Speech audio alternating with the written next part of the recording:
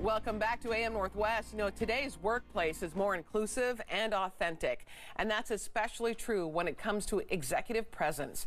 Here to share what that is and how we can cultivate a powerful presence, we welcome back executive coach and personal brand strategist, Dr. Carol Parker Walsh. How you doing?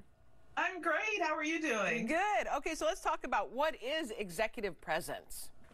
Yeah, well, it's interesting because it's really a subjective term, but fundamentally is how you act, speak, and look in order to influence, right? So we talk about communication, charisma, confidence, right? And your communication skills, the ability to do that in order to influence. And the challenge with it is that it's so subjective. It's the presence you have when you walk in the room. They use the term je ne sais quoi. Yeah. You know, people have.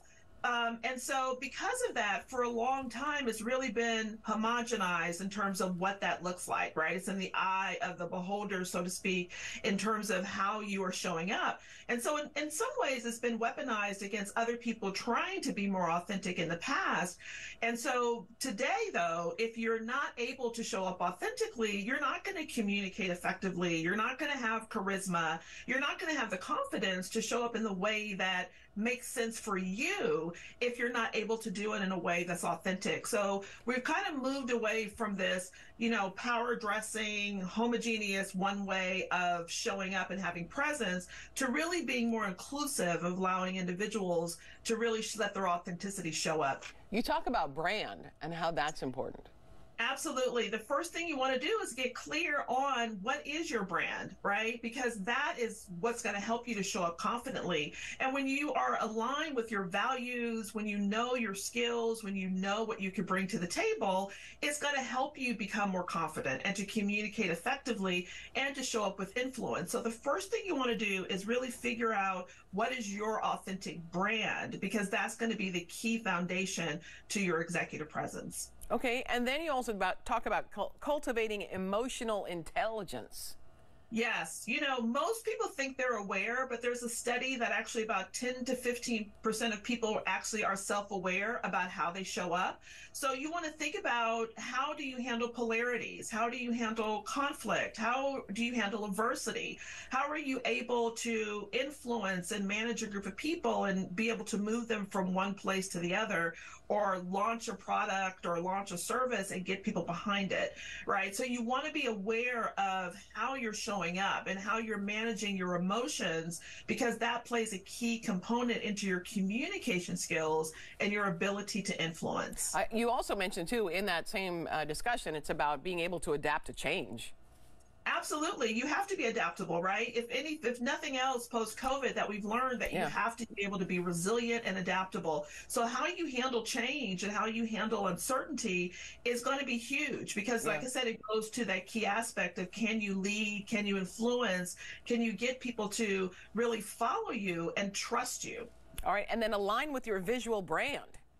Yeah, so part of your brand is also how you show up visually, right? We take in everything that we take in, about 93% of the things we take in, we do so visually. So sometimes people say, oh, I'm strong and powerful, but when they show up in terms of their image or what they're wearing or how they look, you just don't see that same level of power. So you want to make sure that your brand is aligned visually, so that you understand your image, that you understand how to leverage your wardrobe, how to communicate that power, that je ne sais quoi, if you will, through what you're wearing. And engage in self-evaluation, too.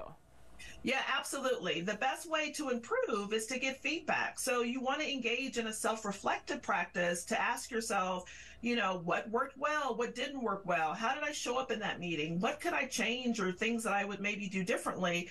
And one of the great tools that you can utilize for that is taking a 360. Some people are hesitant about having a 360 because you're soliciting feedback from your supervisor, from your peers, from people that maybe even report to you, but it's going to give you that critical information to know how you need to make some improvements so that you're aligned with your brand, that you're aligned visually, and to really increase that level of self-awareness so that you can have resilience and the ability to really make an impact in your workplace. Well, and I would think that you would want to ask opinions from trusted colleagues. You do want to ask opinions from trusted colleagues. I mean, sometimes you want to ask opinions from people that you may not know well to give you really objective feedback. I see what you're saying. Sometimes people who really are close to you are going to say, "Oh, you're amazing." Right, that's true. You may not get the feedback that you need. Now, you don't want to ask haters. Good point. but you do want to have a breadth of people that you can go to that you know are going to give you legitimate, honest feedback, so that you know the areas in which that you can make improvements on. Yeah, all great stuff. Dr. Carol Parker Walsh, thank you so much. You're welcome. All right, we'll be right